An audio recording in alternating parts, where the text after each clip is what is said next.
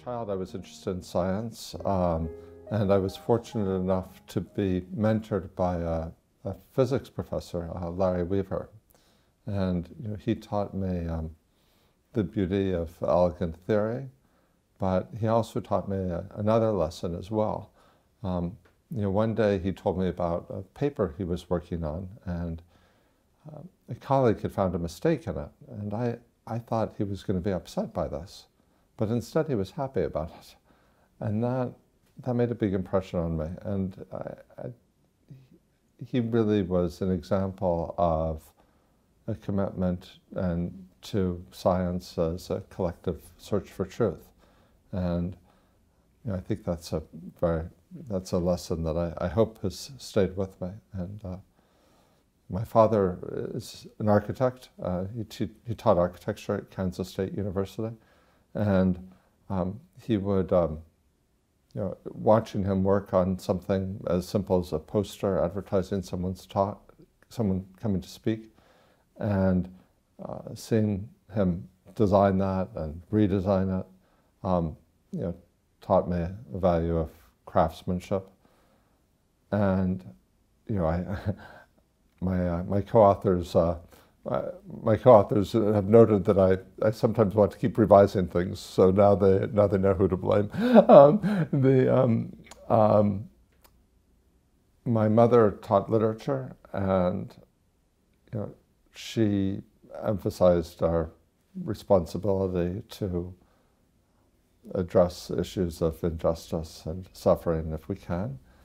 And I think it was thanks to her influence that I chose the field that I wound up in of development economics.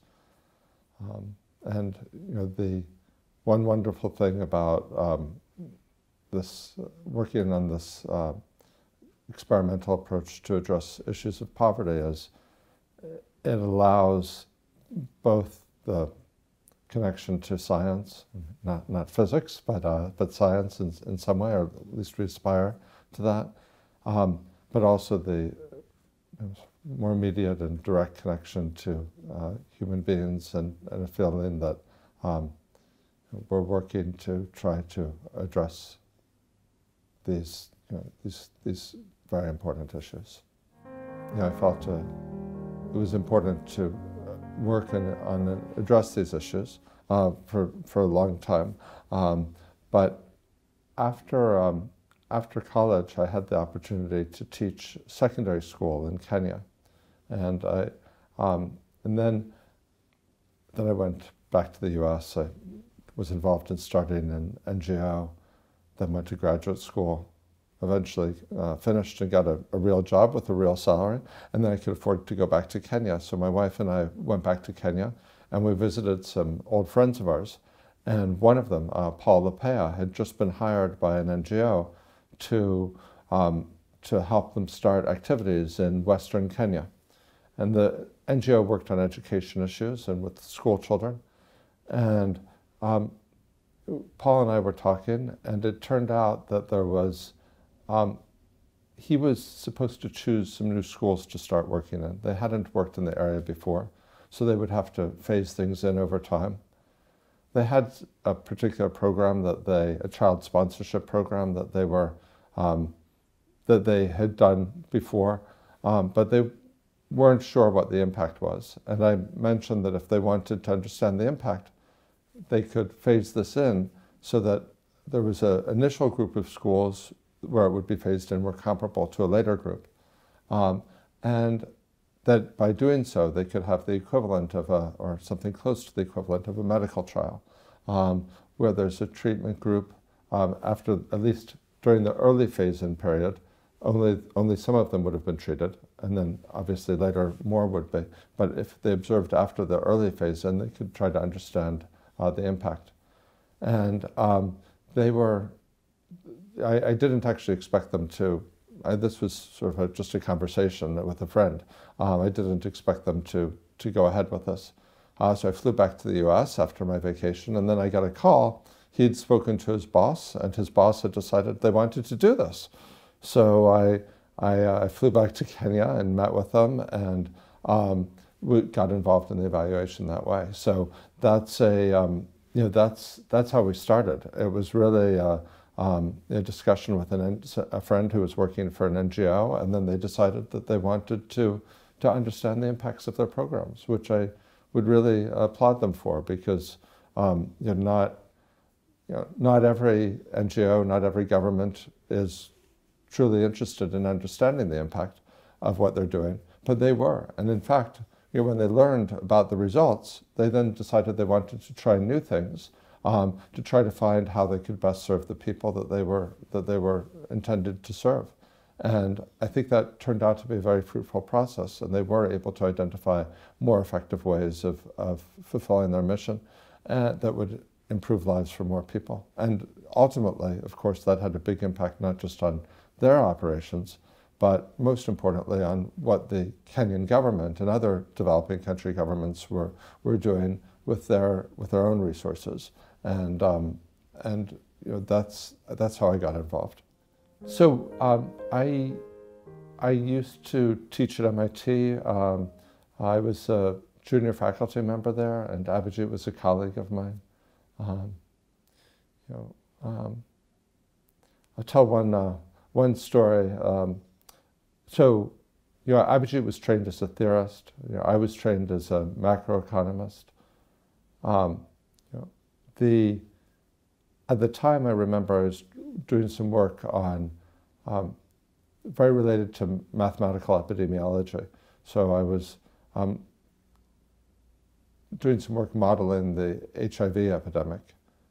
And it turned out that I found an unexpected result, that there were some circumstances in which if people had more partners, that could actually lead to the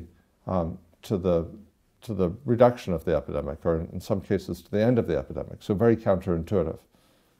I was very excited about this result because it was, mathematically it was a surprise. It was nice. Very simple natural assumptions lead to a very counterintuitive result.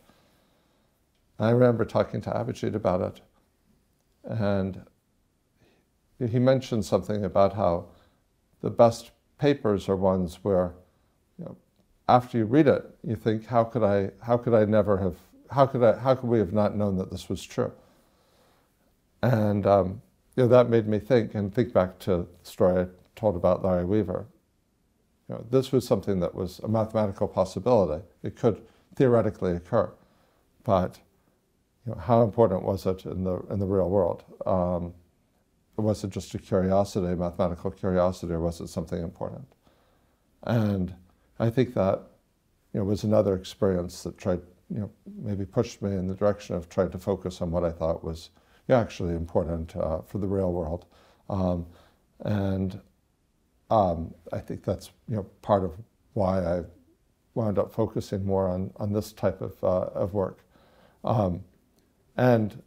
Esther actually came as a graduate student to MIT when Abhijit and I were both teaching there. And we've been collaborators on projects on a number of projects, and that's been a wonderful experience. So. Yes, that's really a huge perk of the job, of getting to work with such wonderful students.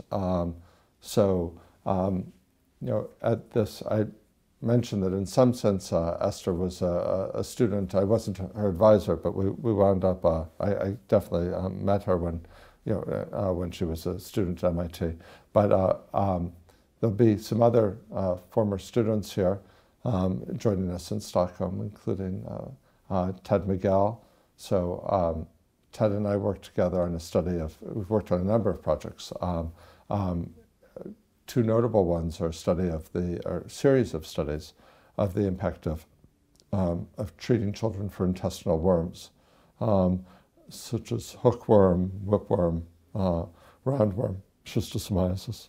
And we found big effects of that, and then we found that those effects spilled over onto neighboring to others because of reduced disease transmission. And then we followed this group of children for many years, and what we saw was improved educational outcomes, more likely, the girls were more likely to finish primary school, go on to secondary school, and ultimately improve living standards. So working with Chet over these many years has been a great pleasure, and Pascaline Dupont will also be here. Pascaline's done extraordinary work on a number of areas, but in particular on pricing of preventive health goods. And one of the areas of greatest impact of the experimental approach has been, there's some very specific things like deworming, but there's also some general principles. And Pascaline's work has quite comprehensively examined the issue of pricing of preventive health goods. And Ted and I had an earlier result showing that pricing of deworming medicine had a very big impact on the number of people using it. So if you charged even a small amount, there was a huge drop-off in usage rates. But then Pascaline launched a series of very nice projects that looked at many dimensions of the issue. She looked at mosquito nets and found similar results as we had on the one hand, but then added a very clever bit of design. So when we started working on this issue, not only multilateral organizations like the World Bank and governments, but also most NGOs had the view that it was actually very important to charge people at least something for preventive health goods. And one of their rationales was that if you don't charge for it, people won't value it and they won't use it. Now, there was a lot of stories about things like this, and people felt it very deeply. But as far as I know, nobody had ever tested it. And Pascaline and her co-author, Jessica Cohen, came up with a very clever way of actually testing that. And they found no evidence for that story whatsoever. And subsequent research is quite consistent with that. Not talking about in a laboratory setting, but rather in a real-world health setting. So then she went on to examine, are there benefits in terms of motivating the providers, whole series of other questions. Does it affect take-up later on? So maybe if you get used to paying for something, you'll continue paying. In fact, it turns out that the free sample effect is stronger. If you give a free sample, then people learn about something and they're more likely to buy it later. So she looked at a whole series of questions, and I think it's fair to say that the weight of the evidence from the work we did, from the work she did, and the work many others have done is consistent with the idea that free provision of preventive health care goods like mosquito nets or water treatment solution or deworming medicine has a lot of advantages, and many of the hypothesized disadvantages seem not to be real. Gender is a very important area of research and development economics, and obviously a very important area of policy. You're exactly right that when we studied the impact of deworming, we saw effects really differed by gender. So girls were much more likely so both girls and boys stayed in school longer, but the girls actually passed more grades and were more likely to graduate from primary school and go on to secondary school. The boys stayed in school longer, but they tended to repeat grades. And so in that sense, the program had a bigger impact on girls. Then when we looked at impacts, we also traced out the labor market impacts.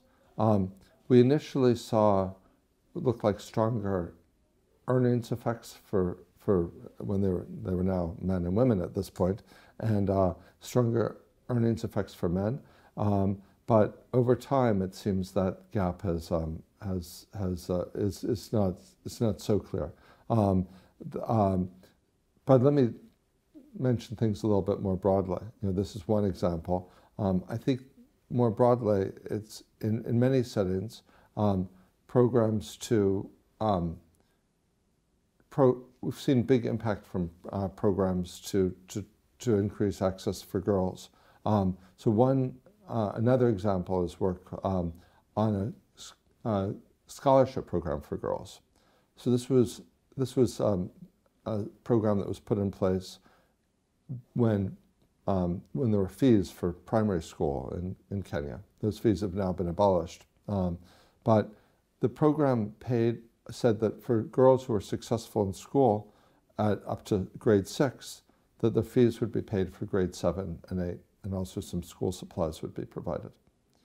And one might think that the big impact would be on girls when they going on to 7 and 8.